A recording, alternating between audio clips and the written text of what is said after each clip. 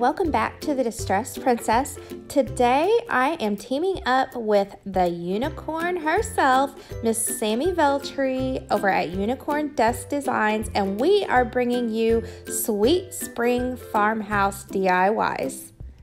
And here are my DIYs for today.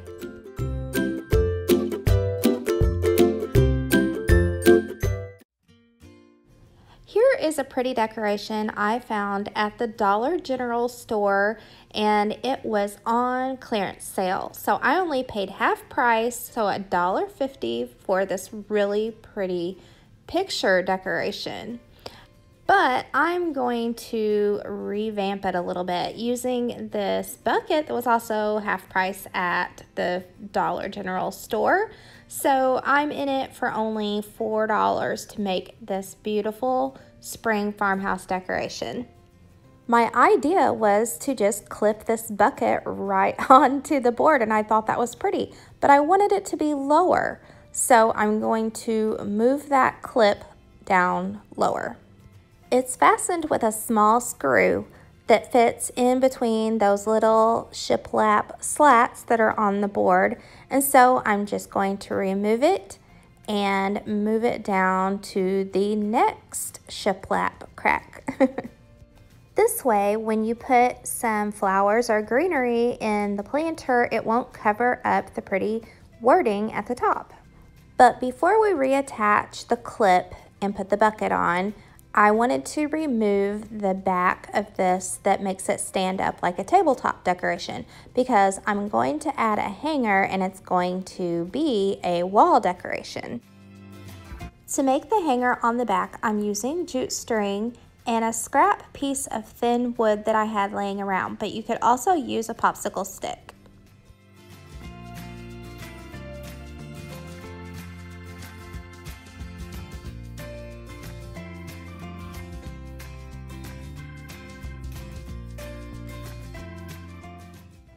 Next, I painted the bucket using Rust-Oleum chalked in linen white, and it took 2 coats.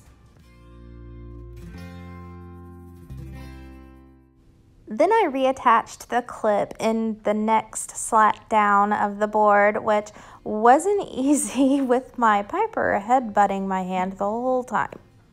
A Dollar Tree option for this project would be to use one of their wooden decorations, and they also have these clips that are attached to like thumbtacks, and you can hot glue it in place. So now I have my clip put down and my bucket can be attached.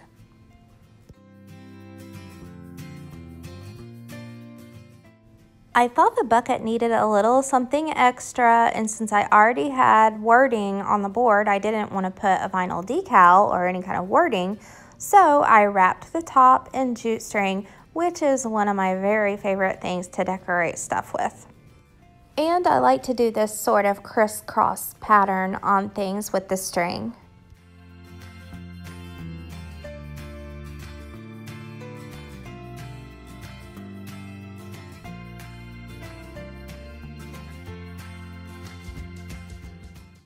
And this is how it looks so far. The only thing left to do is fill it with some pretty flowers or greenery. And I did put a foam block inside.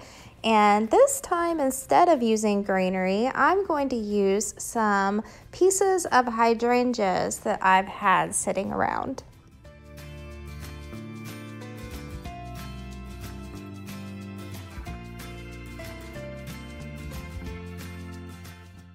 Then hold the bucket in place by using the clip, and this DIY is finished, and it is my favorite one out of this group today.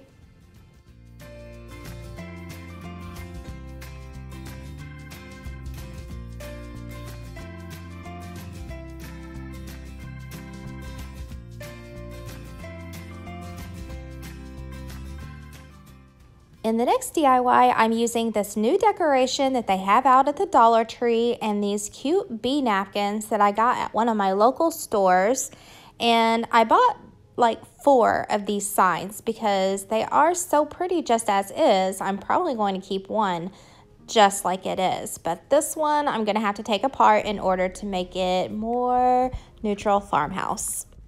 I started by using a butter knife to, I swear I tried to gently remove these words, but they just broke.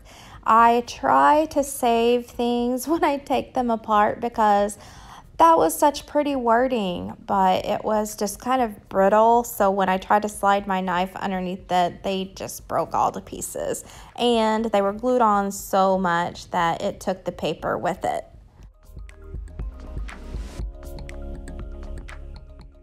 And since the paper all tore up on the front, I wound up having to take it completely out of its frame anyway to try and make some repairs. And what I'm going to do next is a trade secret of Sammie Veltries, and I'm going to use brown craft paper to cover this now tore apart back part, and it's going to look finished. Just run some hot glue all around the edge and lay down your craft paper, and then use a craft knife or utility knife to trim the edges. The link to Sammie's video will be in my description box below, and I know she's came up with something great, so make sure you check it out. Now, just paint the side that used to be the back of the sign, but now it's going to be the front, and use white chalk paint. I'm using Rust-Oleum Linen White. And this is so that when you decoupage your napkin down, it has a nice white background and none of that brown is showing through. And I only used one coat because we're going to put this napkin down on top of it.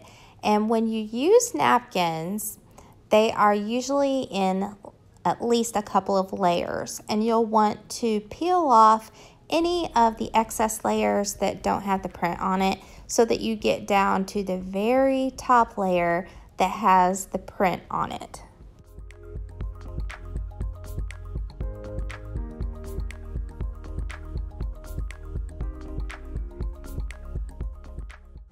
Now, this napkin wasn't big enough to go all the way across this board, so I'm going to have to piece together some end pieces. So the first thing I did was trim around the napkin to get it pretty close to the width of the board. Then I painted on a thin layer of decoupage. And carefully put that thin piece of napkin down on top and smooth out as many air bubbles as you can.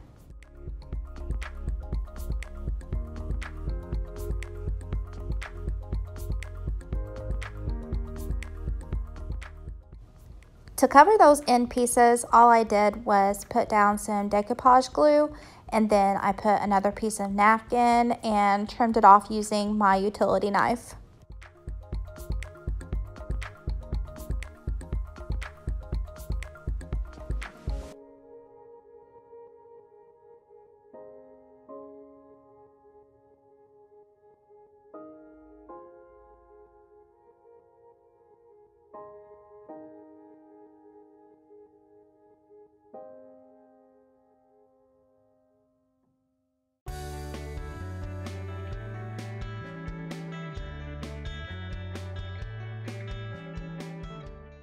And then I trimmed off all the excess napkin around the whole board. You could also put a top layer of decoupage or Mod Podge, but I didn't see the need because the napkin is so thin that it pretty much is covered anyway. Now, this part is optional. I contemplated leaving this frame its original color because I do like the light wood, but since you know, ultimately, I always wind up painting everything white. So yeah, that's what I'm gonna do in this case too. And I used my Rust-Oleum Linen White, and it took 2 coats to paint this frame. After it was all dry, just replace the top board and your pretty farmhouse decoration is all ready to go.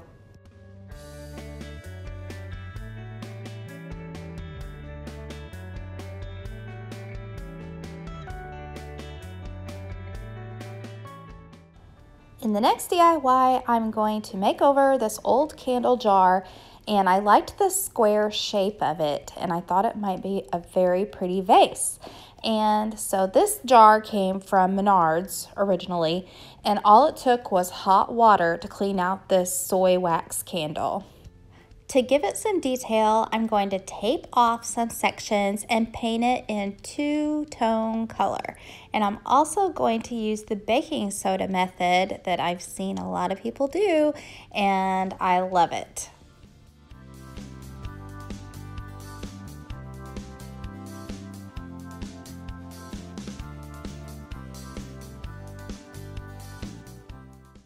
Make sure your tape is completely pushed down on the edges so that the paint will have less of a chance to get up underneath it.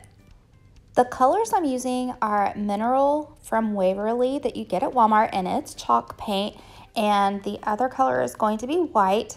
And I decided to put one regular layer of paint down first so that maybe the baking soda layer would have something better to stick to than just the glass.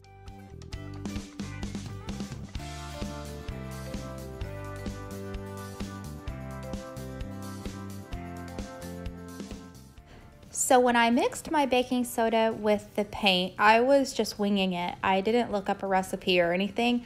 I just put as much paint as I thought I would need and started putting half teaspoonfuls of baking soda. So let's count.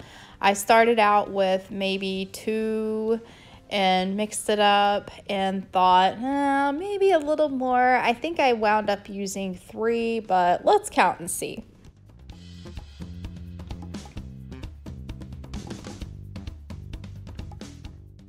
Yep, 3 half teaspoonfuls. I guess looked like that was good enough for me, so I put that on top of my base layer. Now, Waverly chalk paint is already pretty thick, but when you add the baking soda to it, it gets really, really super thick. And so it took a lot longer to dry. Even when I used my hair dryer to speed up the drying time, I still could have stood to let it dry longer, as you will see. Peeling off the tape is one of those exciting moments for a crafter. I just love peeling that tape off and seeing the crisp line. Now in this case, it was not actually the crispest of lines, but it was perfectly good enough. The next step is to tape off the part that we just painted so that we can paint the top portion with the white paint. And this is what I was talking about earlier, that I could have stood to let that mineral paint dry longer. Because, and I was a little bit worried about this when I did this, but for time constraints and making a video, I rushed it so that I could get this done for you guys.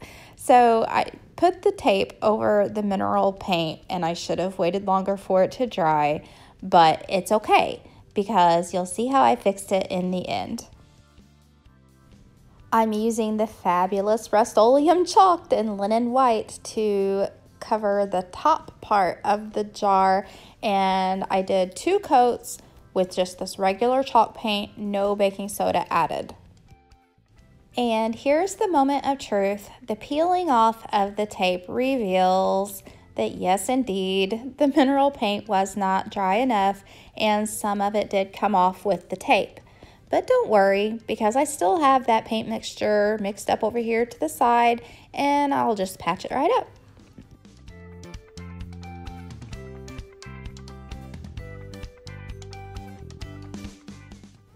And if anything, actually that little paint peeling up just gave it more texture anyway. The next thing I wanted to do to the jar was add a nice pretty floral stamp, and I had this really nice one of a tulip that I thought fit the jar just perfect. And for a little added touch, jute string around the top. The flowers I chose to put in the vase came from the Dollar Tree, and they are called hyacinths. Hyacinth.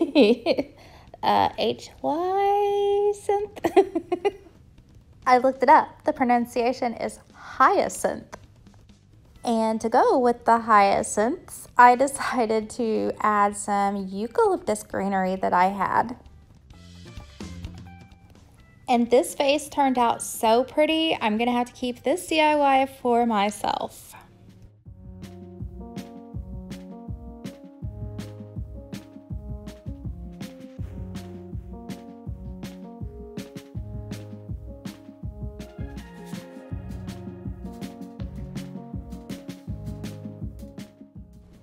The next DIY is so simple and has such a cute impact. You're going to love it. I'm using this styrofoam ball that I got on sale at Joann's. I think it was just a little bit over $1. And I'm going to cover it with hydrangeas. And these hydrangeas I've just had, it's from various stores. They're not even the same bunch. And I know that they have white hydrangeas at the Dollar Tree, so if I were going to go out and buy stuff to make this, that's where I would go, is the Dollar Tree, and buy the hydrangeas there. At first, I tried just poking the stems down in the styrofoam ball, but they were not uniform in how far they were sticking out away from the ball. So then I went back and plucked them all off of their stems, and I glued them all on individually, and it doesn't take that long, and it's really pretty satisfying.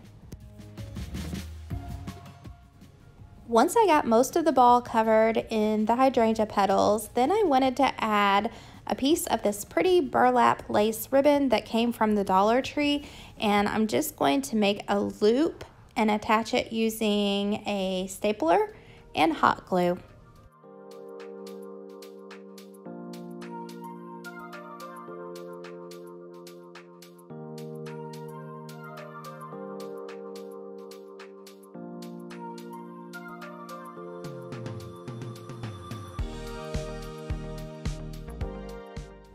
With the ribbon loop attached, then I just went on applying my hydrangea petals.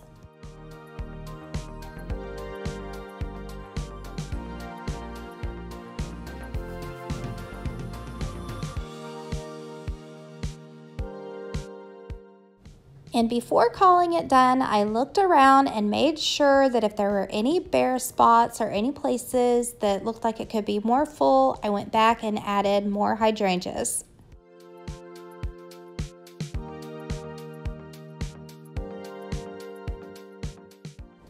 I picture this going on one of those farmhouse shelves that's got the pretty black loop hooks, so now I have to go shopping.